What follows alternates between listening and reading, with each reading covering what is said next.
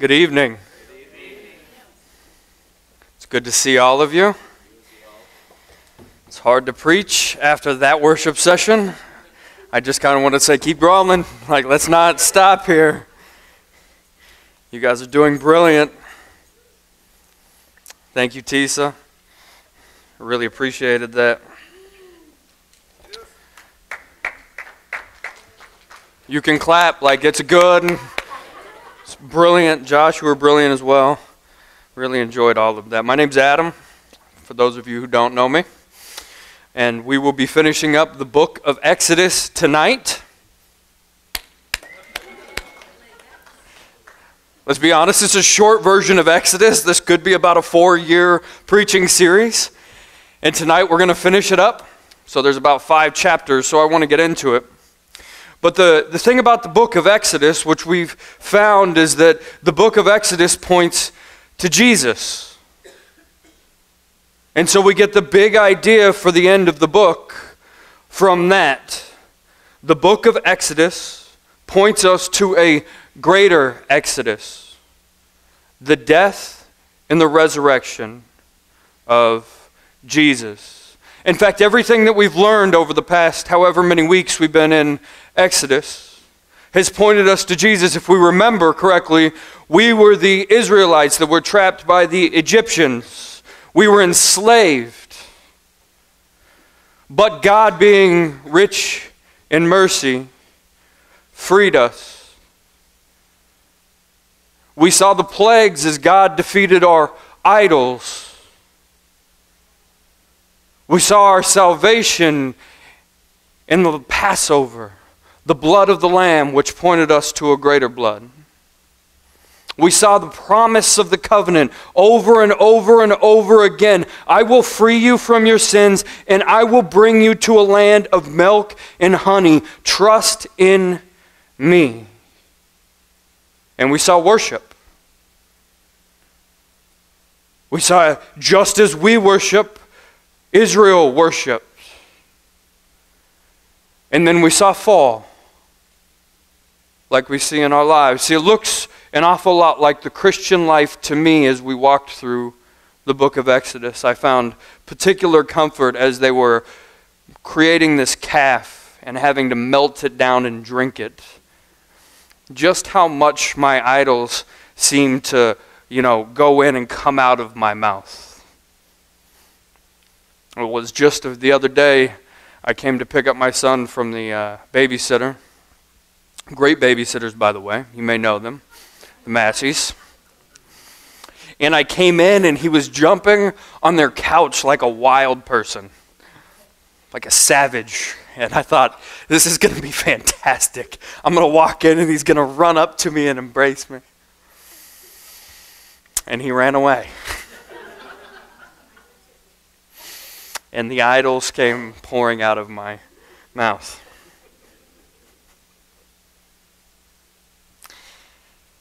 And so I find it interesting that as we finish up the book of Exodus, we also start off our missional communities. Yeah, we can woo that. Joy box? Missional communities? All right. You're alive. I didn't even have to ask today. That's fantastic. Because the reality is the book of Exodus shows us our life as Christians. And as we continue to go over and over and over again, it's God shaping His people to be a people of worship. And so I have a few questions for us as we go to venture out as God's people in our missional communities for us today. We'll be in Exodus chapter 33, and we'll start in verse 17. The question I have for us is, will we be desperate for God's presence, or will we depend on ourselves? Will we be desperate for God's presence, or will we depend on ourselves in our Christian walk? In verse 17, the Lord says this to Moses, "This very thing that you have spoken I will do, for you have found favor in my sight, and I know you by name. And verse 18, Moses said, please show me your glory. And so as I was pondering this particular passage, I came to think about what does it mean that we have the favor of God. And so I started to think in my life, what are the people that I want favor from? Where are the things that I derive that comfort from? And I thought, you know what? I really want to have favor with my father, my biological father. It means a great deal that he's proud of me, that he finds favor. And when he's not proud of me, then it hurts my emotional being. I thought I want to find favor at work. I want people to know who I am, to know what I do. When I was an athlete, I wanted to find favor with the coaches. I wanted them to know me and know my accomplishments. In the military, depending on which phase, some days you just wanted to meld in and not have any favor, like I'm no name. But other days you really wanted to be known. And so I found favor in Mac, the squadron commander. And what I found in this versioning of who I wanted to find favor is that I respected each one of those men. Each one of them. And so we have to ask ourselves, does it matter that God has seen us as favorable? Because the reality, church, is if God is not God, if God is some esoteric being or just some figment in the clouds or a book that you read to your children to make them feel better, or if God is Santa Claus, or if God is anything but the creator of all and the Lord of lords and the one who matters most, this verse means nothing to you. Because an esoteric God that has found favor in you is powerless. And yet we just sang of the power and the glory of God.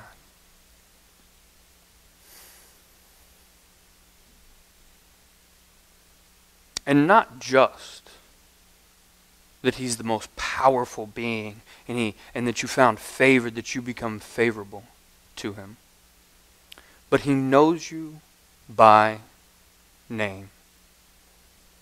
See, the reality, church, is in this world, the idea of being known by your name is one of the most intimate things you can think of. Let me put it to you this way. Throughout the course of my life, I've been known by a few things. True story. Some of you are thinking some of those names right now. But I've been known as Adam. I've been known as Sloggett. I've been known as, well, I'll let you just think of all the different nicknames that I've had. But in each one of those names held a relative identity. And I think it's this reason why when we find favor in all of the things, that we start to see the fragmentation of our identity. And we lose our identity in the one who matters most. For example, when I was in the military, my identity looked very different than it did now. There's a reality. Some of you have seen portions of that. When I was in high school, at a Catholic high school, my identity looked different than when I was at a public high school. When I moved from Colorado Springs to Castle Rock, then to Utah, I found myself being able to change my identity. And this is not, by any means, just my own story. If you start to think about through your life about all of the different experiences that you've had and the places that you moved and the times that you've changed and on all of the different things that you've had, what you're going to find out is that your identity in reality is fractured. It doesn't take long to find out that those things that we find approval in ultimately start to shape who we are in that moment. In the military, Mac shaped me quite a bit. During my sports, my coaches shaped me quite a bit. During my schooling, I don't know, maybe a teacher shaped me here or there. I'll give a nod to the teachers in the room.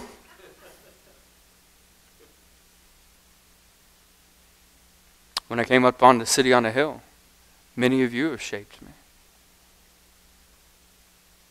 But if we think about this in a rational way, what we start to find is our identity is directly tied to our worship. See, if you found favor in your work or in your sports, in your career, in your spouse, in your lovely little son, what you find is your identity is often fragmented and fractured. But if you find your identity in the Lord Jesus, your response will be this: please show me your glory. Because I've looked at all of the other idols, and they have nothing but a bronze glory. And it can be melted down quickly, and it doesn't taste good.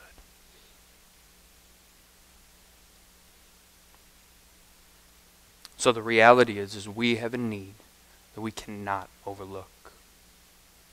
Chapter 33, verse 1 says this: The Lord said to Moses, "Depart, go up from here, and you and the people whom I have brought you up into the land of Egypt, to the land of which I swore to Abraham and Isaac and Jacob, saying, to your offspring I will give it. I will send an angel before you, and I will drive the Canaanites and the Amorites, and the Hittites and the Perizzites, and the Hivites and the Jebusites. Go up to a land flowing with milk and honey." Because the reality is, church, is that the world wants eternity. If we were all made in God's image, we bear the mark of eternity, per Solomon, on our hearts. We can see this in various writings all over the place, most like Indiana Jones. Amen.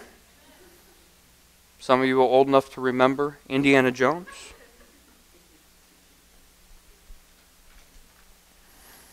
We have a need.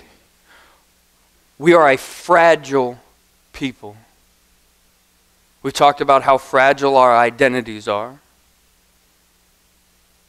How fragile is our physicality? I was talking to Tim earlier today, and he told me that eventually he's going to have to stop pastoring the church. And I said, "Homie, you got another 20 years in you. Like, what are you talking about?" And he said, "I'm going to need some miraculous healing." And I said, "God does that. It's a good thing we're in this business." But the reality is that all of the modern medicine that we've had and all of the genius that has come out of humanity and all of our efforts to make our lives better, we've only brought just a smidgen better than we were 400 years ago. Just a smidgen. Our beautiful flu shots, 11% effective this year. Common colds, moms, how are we doing there? Oh, not so good, huh? So in our brilliance, in the human brilliance, our minds, the best minds in the world, we have barely accomplished a tiny bit of what Jesus did in 3 days. We are a fragile bunch. We are in desperate need of a Savior. And so all of humanity throughout all of the world has basically done nil but one. What about our emotional beings? Are we fragile there? Anybody fragile emotionally? Yeah. I see some head nods. The men are like, nope, not me. I don't know what you're talking about, emotions.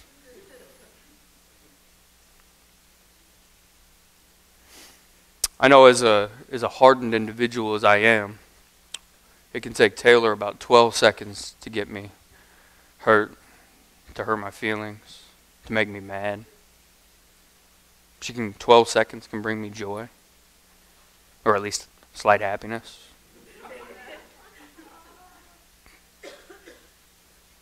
But if we start, no, she's not here. But the reality is our emotional fragility is off the charts. All the days we could figure out all of the things that shift our emotions this way and that way and running all over the place.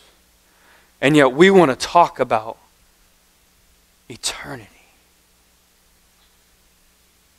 And we see that in our Israelites, right? When the Lord says to Moses, depart and go up from here, and you and the people who I brought you out of the land of Egypt and the land that I swore to Abraham and Isaac and Jacob, saying, to your offspring I will give it, so it's not even going to be you, but I will send an angel before you, and I will drive out all of these ites. Now go up to a land of honey. Doesn't necessarily say we can do it well. We couldn't get out of Egypt. We couldn't even last 24 hours before we started complaining and whining. We definitely weren't getting past the Red Sea. And as soon as Moses goes up on the mountain, we build a calf out of some gold and start worshiping it. That's how absolutely fragile we are emotionally, spiritually, and physically. And so we have an absolute need that we cannot overlook.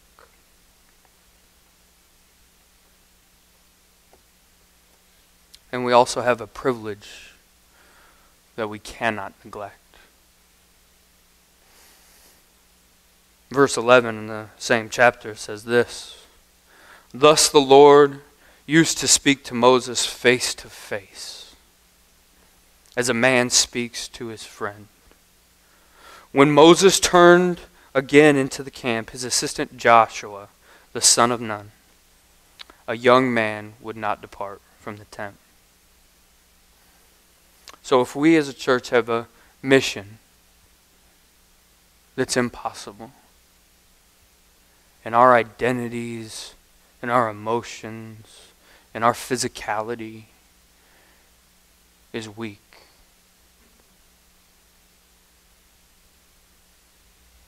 where do we turn?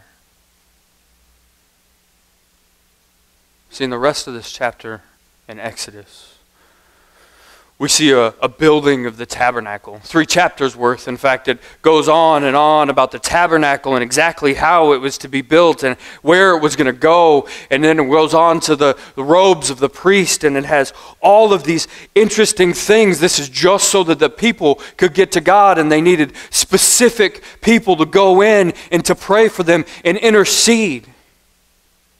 And then Jesus on the cross, while he dies, the veil gets torn and he's been given you access.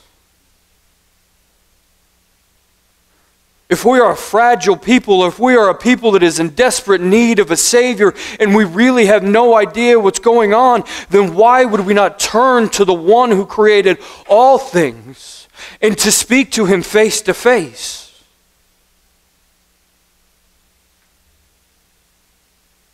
We spend our time reading various help books. We spend our time whining, complaining. We spend our time talking about how bad things are and how awful things are. And we spend our time on Facebook and on Twitter and on Instagram and on Snapchat and on all of these different things. But if we're on an impossible journey sent by God himself, and we're fragile and we're weak-minded, and we will run to the most glorious pasture that will do nothing for us, why would we not stand in front of the throne room of God and plead our case.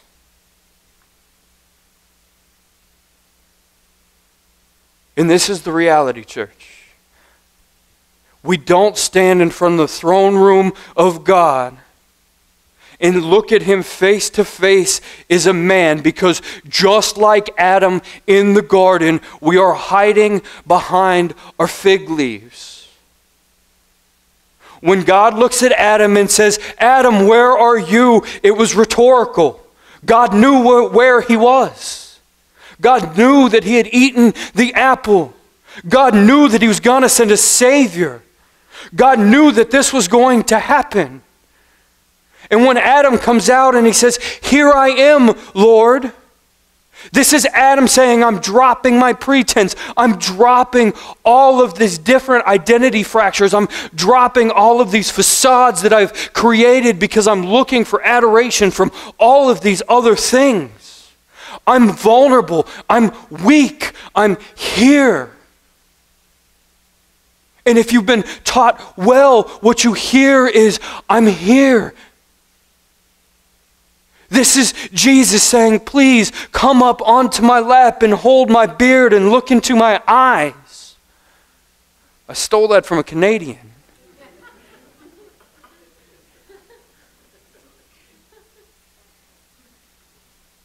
It's a great line.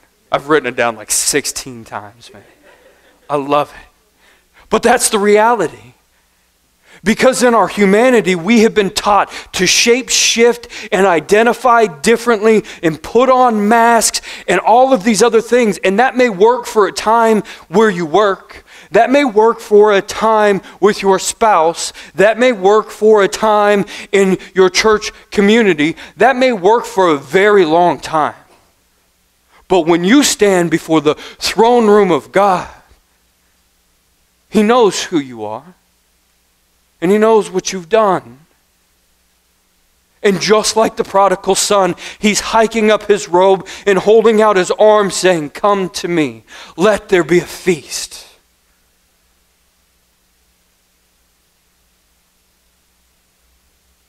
But we have to be desperate for His presence, not dependent on ourselves.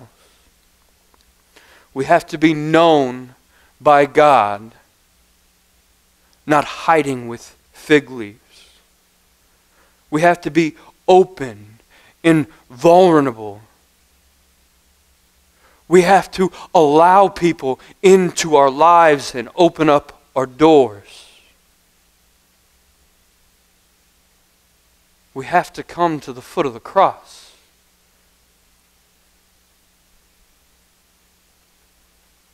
And why do we have to come to the foot of the cross? Because we have an assignment that we cannot complete.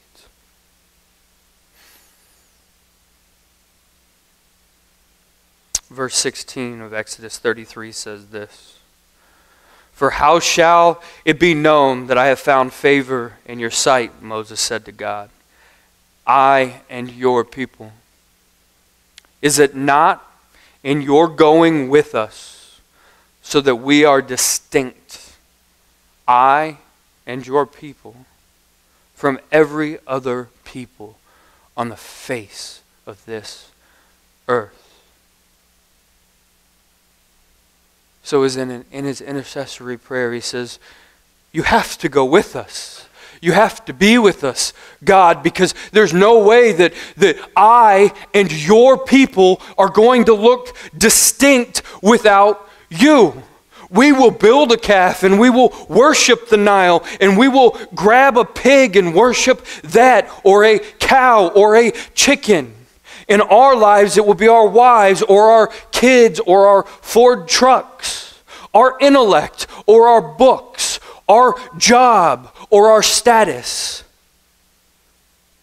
We will go to worship anywhere and everywhere.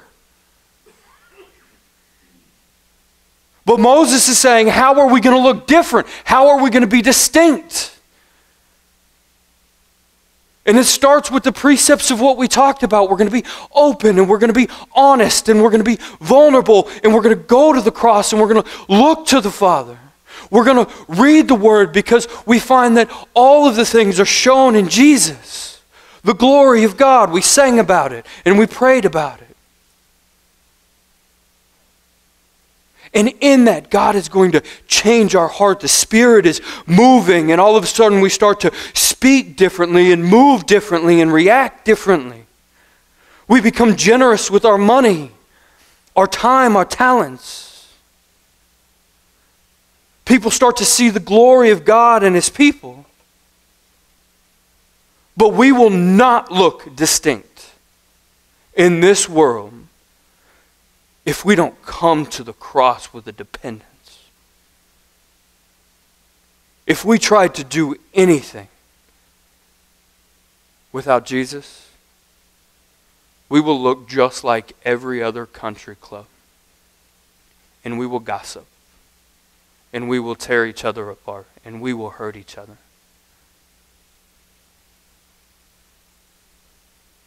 We will be greedy with our time and our money. And unfortunately, this is what the church has looked like for so many years.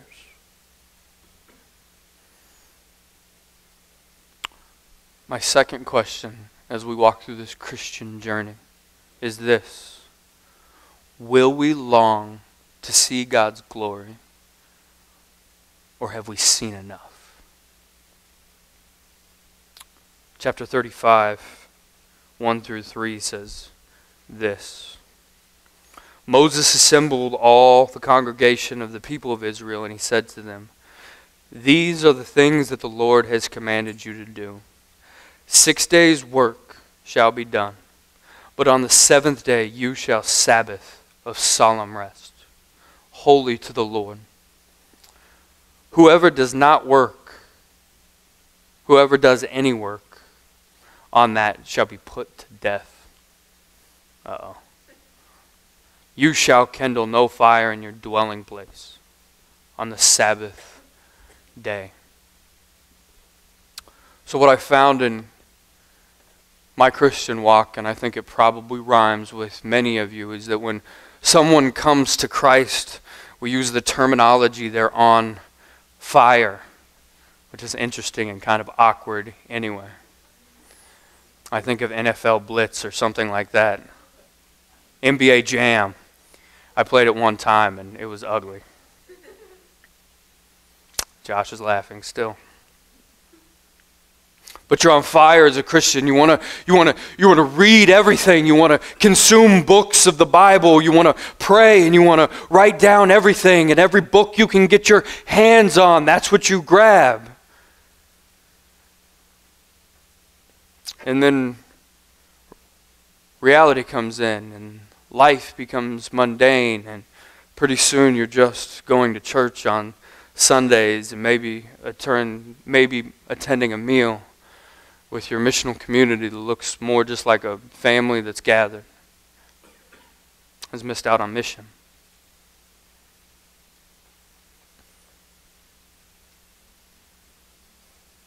We see God's glory in our salvation. In proper theology, we can't lose it, and maybe in our minds that starts to tick in the back. What do you need to work for? Where do you need to find God's glory? You have all of these things, work and checklists and calendar items. And pretty soon we stop looking for God's glory. And so as God repeats himself on this little bit on the Sabbath, I was absolutely wrecked. See, if we take my first question, and am I dependent on God, or am I just out for it myself? And then I look to see if I long to see God's glory, and I read this passage of the Sabbath, I'm reminded that I rest poorly. I did go ice skating yesterday, and that was a blast. That was close to Sabbath for me. But this is the question that I asked myself while I was reading through this. I said, do I really want to see God's glory shine through me, or just me shine, and God co-signs on my greatness.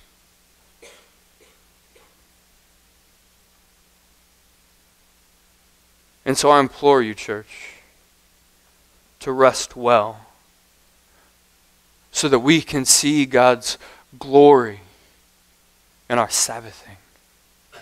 That we don't think that we have to do everything and move all of the boulders and take the mountain and get all of Arnold on the boat of Jesus in every little second and every little moment of what we do, and we forget that it was God who was going before us and God that was turning people's hearts, and it was God that was empowering us, and it was God doing all of the work.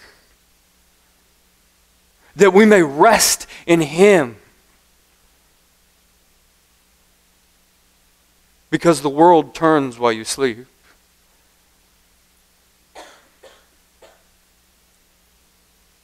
And sometimes we need to be Marys and not Marthas. Sometimes we need to sit at the feet of Jesus and long to see God's glory. Do I really want to see God's glory shine through me? Or just me shine and God co-signs on my greatness? Psalm 17:15 says this. I may get this tattooed on my eyelids.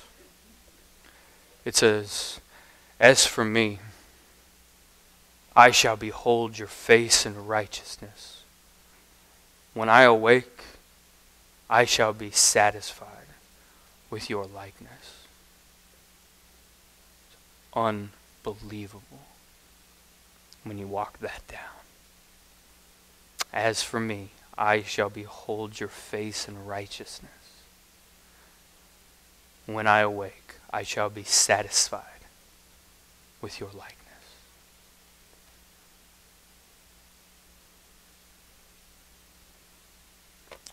So the third question I would ask today as we start to venture off in our missional communities is this. Timely, actually. Will we be faithful stewards or selfish consumers? Exodus 35:29 says this, and this is after a long period of God telling everybody, look, you can bring everything. Your time, your talents, your gifts, all of that, it's all mine. And it says this. All the men and women, the people of Israel whose heart moved them to bring anything for the work that the Lord has commanded by Moses to be done, brought it as a free will offering to the Lord. Let me run it back one more time. All of the men and the women, the people of Israel, that's us included, grafted by the Lord Jesus, whose hearts moved them to bring anything for the work of the Lord, had commanded by Moses to be done, brought it as a free will offering to the Lord. Because the reality is when we start to look at our brokenness and our need for a Savior, and when we start to see that we can do absolutely nothing, and we peer upon His glory, and we get face to face with the Lord our God, and we start to say it's not about my glory, but it's about His glory, the only thing that makes any sense of in the entire world is an Isaiah 6 moment when God says, you are my chosen one. And Isaiah 6 says, look, I'm a woeful sinner, but send me.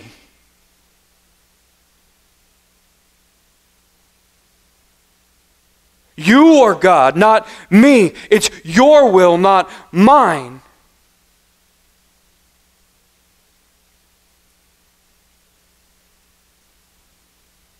All of my things, they're all for you. And I will use them as such. If there's hungry, feed them. If there's naked, clothe them. If there's broken, give them the gospel. Love them. If someone needs a ride, give them the car. Give them the ride. This is the Acts 2 church. So clearly and evidently. But the caution here, church, is if we do this out of selfish, reckless ambition, we will become disdainful for the church. The second the pastor starts preaching on any bit of money, we will just turn around and we will say, not today. For the millennials, that's not my pastor. Hashtag. The second it becomes about us, we will turn our face from God and we will run to the shiniest object that's nearest to us. But in Christ, in glorious worship, what we find is that our trust and our reliance, not just emotionally, not just physically, but in the things that we have, our socioeconomic prowess, now falls into His hands. And I earnestly believe that this is one of the largest downfalls of the church in the Western world. Is that we got caught so far up in the American dream that we could absolutely believe we could do everything and we can do anything. And if I got the money, it's because, gosh darn it, I earned it. And I'm not giving it to you. But in God's economy, when God moves our hearts, we bring anything and everything as a free will offering to the joy box. Man, y'all are good.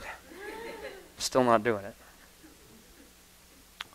So my fourth question and my final question today is this.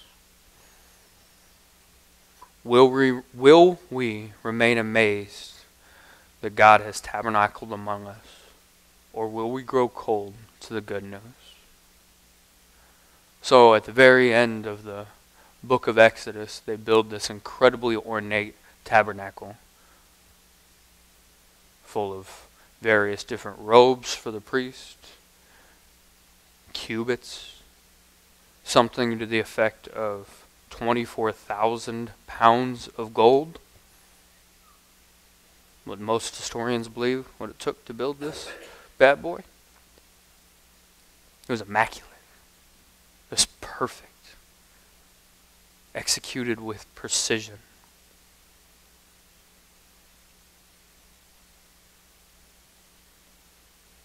And in Exodus 40,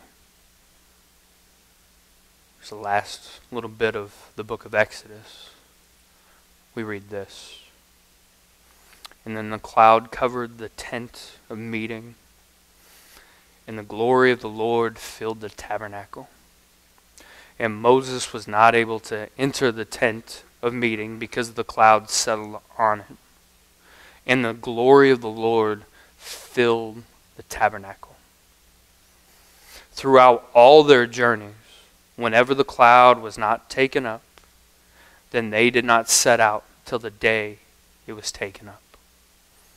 For the cloud of the Lord was on the tabernacle by day, and fire was in it by night, in the sight of all of the house of Israel throughout all of their journeys. And so what we see here in this passage is that the Lord fills this tabernacle, and it's the presence of the Lord in their encampment. They needed it to move, to be guided. It had to be a fairly amazing sight. For the cloud of the Lord was on the tabernacle, 2,400 pounds of gold by day, and the fire was in it by night. Can you imagine that spectacle? It was the most holy thing that they had. It was the presence of the Lord.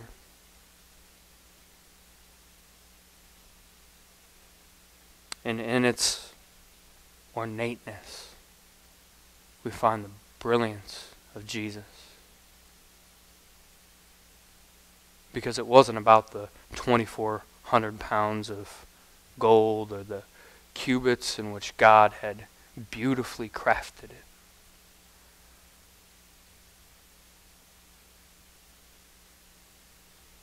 What it points to ultimately is you. I think so often that in Christianity that we forget that God knows every hair on our head, that in your mother's womb He knitted you, that He blew life into you, He crafted you with His hands. If we remember our creation story, we're the only thing that He crafted that way.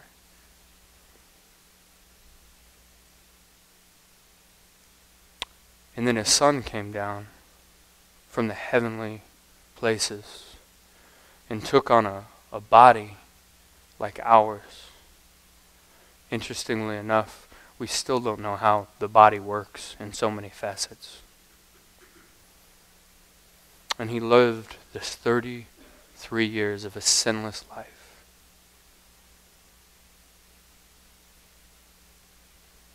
He was charged with a crime that He didn't commit. He was crucified.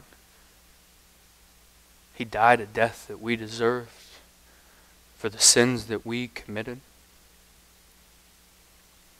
He was resurrected by the Spirit on the third day, bringing us life in Him. And then He imparted the Spirit of God into us. See, if we have an impossible mission, and we're vulnerable, and we're weak, and we need a Savior, for a second, if we forget that Jesus has tabernacled in us as a people, as a community, then we'll fail miserably. We'll fail in our identities as individuals. We will fail to love each other as a community. We will not go through the exodus of our own sins, being sanctified daily.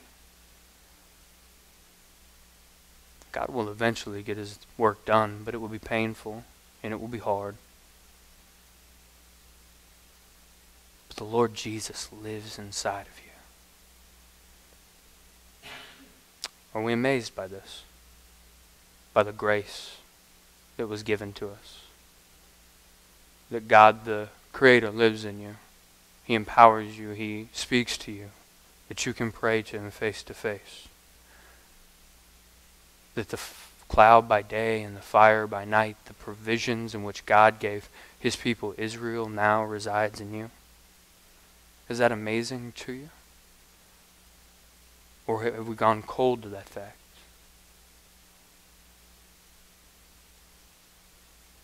My challenge today is that we start to recognize individually that we were created in God's image, beautifully woven together, unique, empowered by the Spirit, so that not only will we see His glory, but Arnold will see His glory, and that we will saturate our town with the love of Jesus. Because Jesus led the ultimate exodus through His death and His resurrection.